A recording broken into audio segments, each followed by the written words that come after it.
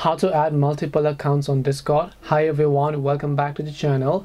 In today's video, I'll simply guide you through the steps on how you can add multiple accounts to your Discord account, so make sure to watch the video till the very end.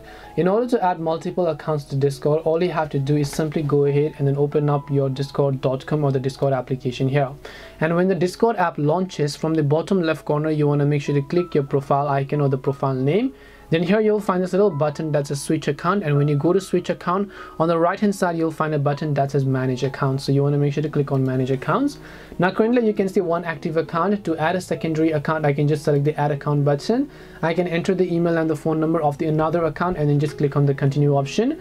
Once I've added another account, I can just switch between them easily by clicking this option, selecting switch account and selecting the other account here.